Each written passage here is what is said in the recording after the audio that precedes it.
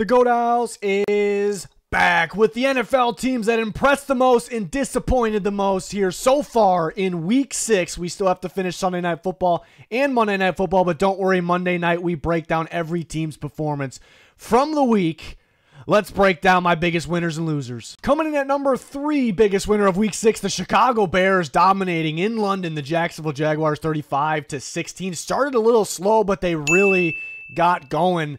And the Jags usually are pretty good in London. I know it's a different year and the Jags aren't playing so well, but the Bears really picking it up, and just gaining the momentum. And once again, like last week, I know they're not beating the best teams, but they're showing that they're gaining momentum. They're getting better. Caleb Williams, everybody's getting better. The quarterback gets better. Everything gets better. It kind of reminds me of what the Commanders were doing a few weeks ago before they really caught fire. It's what they needed moving forward. Then people still weren't expecting them to win, and then they started beating better teams. So it's really a good look for the Chicago Bears. Especially after a slow start, kind of getting going right away. Cole Kmet was a beast in this game, getting Keenan Allen, getting everybody going. DeAndre Swift was a letdown early in the year. Caleb Williams was a letdown. The offensive line was a letdown. I mean, there was plays where they had Caleb Williams protected very, very well. Everybody's getting going right now, so it's fantastic to see. The defense continues to be that Bears defense, which is, you can definitely make the case it's the best defense in football, and they create turnovers.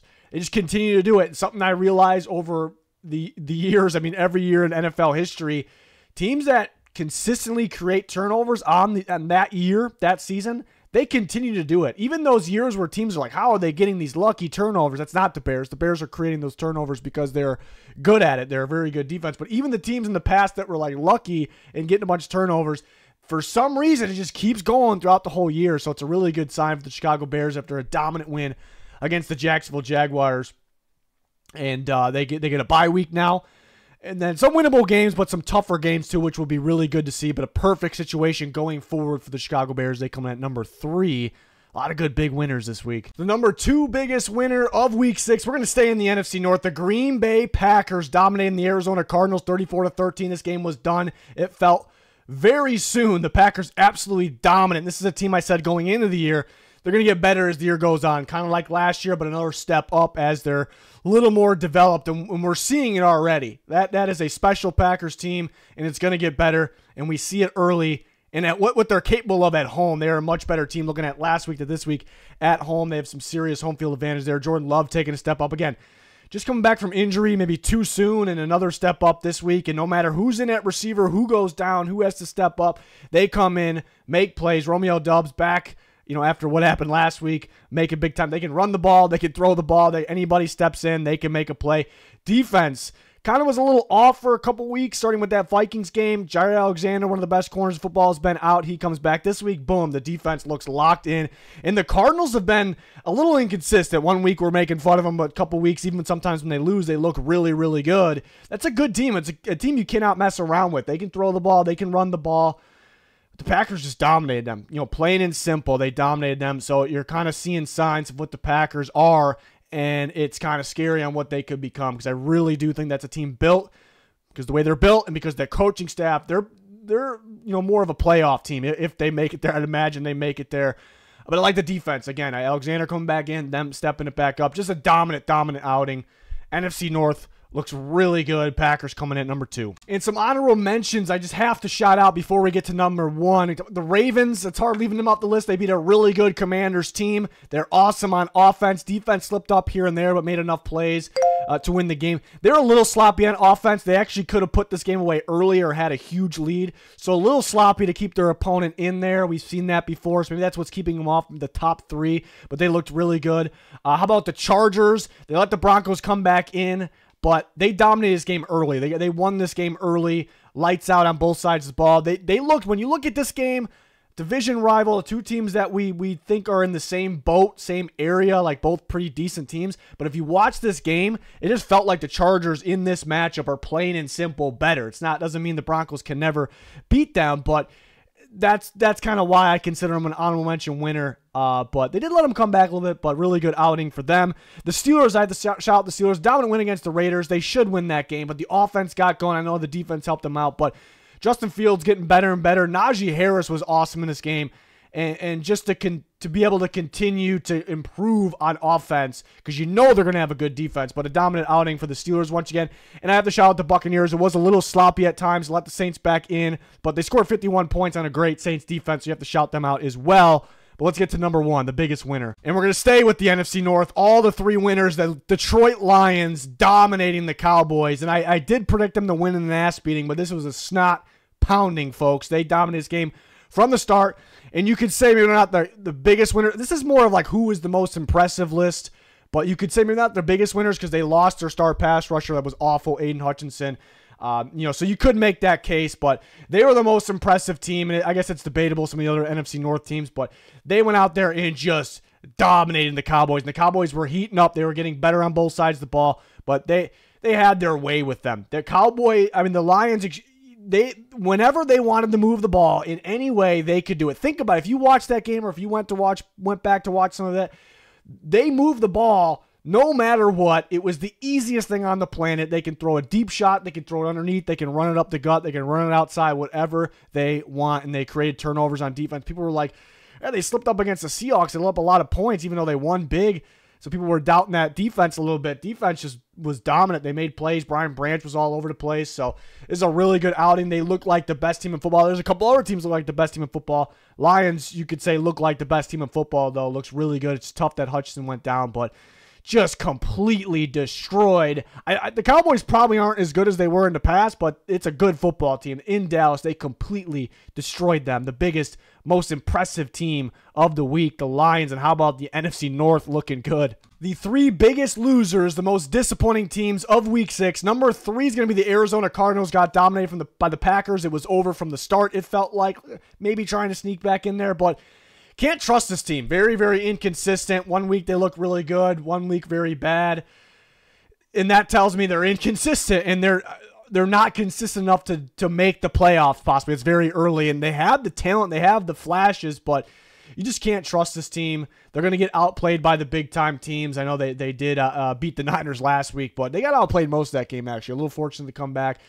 So it's just they are proven to be. We can't figure them out, but what we can figure out is that they are proven to be an inconsistent team, and that's really not the formula to make the playoffs, because you're going to have to streak. You're going to have to put together something good at some point here to do that. And there's a lot of tough teams. I mean, there's 4 teams in one division in the NFC that look really good, and teams like the Eagles are going to turn it on. The Falcons are only going to get better. So what the Bucs are doing, look at them. So not a great sign at this point of the year where things should be figured out.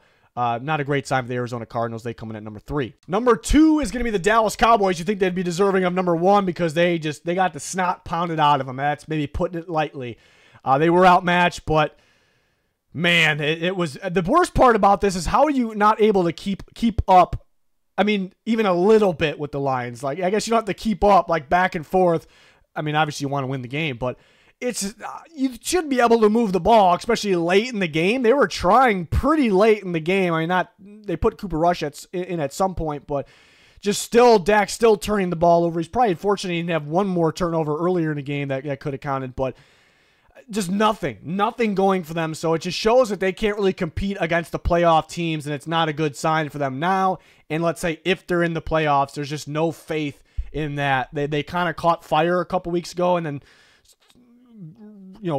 going into the week after, which was last week against the Steelers. But how about against the good teams? They haven't really proven anything yet, and Dak I view as a good quarterback. Is he a great quarterback? That's I'm not going to go that far, but right now it's not good. It's not good right now. They need a lot more help. They seem like a lesser team of what they were in the past, and they weren't good enough in the past. So just a brutal outing when you just get dominated like that. They got to rely on playing lesser teams. I know Lions might be the best team in football, but look at the Seahawks offense did that defense a couple weeks ago.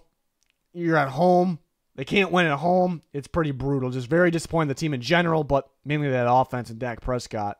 Honorable mentions, you could mention the Broncos because their slow start. They should be a little closer with the Chargers, and maybe the Raiders because they got dominated by the Steelers, but I don't know if there's anything super shocking there. Honorable mention the Titans, who are very close to being in the top 3. The only reason they're not is you could argue they outplayed the Colts for most of this game, but lost. That's kind of an issue. Will Levis is bad. The coaching is bad. Maybe they feel they're a little limited from Will Levis, but Coaching is awful in this game. I know Spears got hurt, but you are running all over the Colts as one does, and you have a lead. Pollard should have had 30 carries, or him plus Spears. I know Spears got hurt at some point, but he was in the game for a little bit. They should have had 30 carries combined, or 30 plus. If you are winning it, if any NFL team, if you have a lead and the game is moving, it's going, it's not super early, and you can run the ball, it's proven you can run the ball, and you know the other team can't stop the run, it's a choke, a major choke if you lose the game, and they did that. So it's not all on Levis here. Defense played well. It just kind of gave up in big moments. I know the penalties didn't go their way, but yeah, look at the rest of the Tennessee schedule too. It's not looking good. They might have the first overall pick, which with that defense shouldn't be the case. So those are some honorable mentions there. Before we get to number one, which is the Jacksonville Jaguars getting dominated in London by the Chicago Bears. They're typically good in London. Well, first off, whoever's decision it was to try to fly late during a hurricane and the flight gets late, I mean, they should be fired. But still, you expect them to be a lot closer in this game. The Bears are heating up, but they're not, not a juggernaut, and the Jaguars get dominated. Pretty good start until Gabe Davis drops a touchdown. You have some false starts, and then they're sloppy in this game. The coaching's awful. I think Ryan Nielsen's got to be a good defensive coach looking at his job last year, but man, too much man coverage, too much predictability here. You got players giving up, so a lot of that's Doug Peterson. The offensive coaching's very poor, but Trevor Lawrence was playing all right early. Throughout the game, the players were letting him down, but I mean, and he had some bad throws at the end. He's got to get the ball out sometimes. They can't run the ball. They can't consistently throw the ball. The offensive line is not consistent. The defense is awful. It is the worst pass defense of football. It should not be. They don't trust. It's clear they do not trust the defense to run zone coverage. Otherwise, they would run more zone coverage. But at this point, you might as well just try to mix it up. So they think they have a player, like a personnel issue on defense. I don't know. It's a mess right now. It feels like the coaching staff is losing the team. They're even more of a loser because they're stuck in London for another week. Now there's a winner part of that. They should have the advantage, right? They should have the advantage, and they should beat the Patriots. But everybody, that's associated with as a fan with Jacksonville wants Doug Peterson fired. If they were coming home right now, he would be fired. He would be, if they were at home or they're in Chicago, in London coming home, he would be fired. But because they're in London still, they have to stay there. I don't think they're going to fire him at all, and there's a decent chance they beat the Patriots, which means they'll probably come home and they could still fire him, but probably not. He'll probably keep the job, so he has to lose to the Patriots, and that'll be, I mean, you got to be going, the season's over at that point, so I don't know if you want that. The other issue is you fire him, who the hell is taking his spot, because it's just brutal choices after that. I'm surprised Nielsen's not doing a better job, but he obviously doesn't think he has the players. The Falcons went from one of the worst defenses to one of the better, maybe not one of the better, but a lot better last year under him. And he didn't run only man coverage. He ran a bit of it, but it's brutal. Top to bottom, all of it. Players giving little effort. Hear Cisco say that, after the game in an interview, Andre Cisco. Felt like at parts of this game, like they're in it. Hey, they're outplaying the Bears for a teeny bit, and then nope, and then hey, they're in it. They got the interception.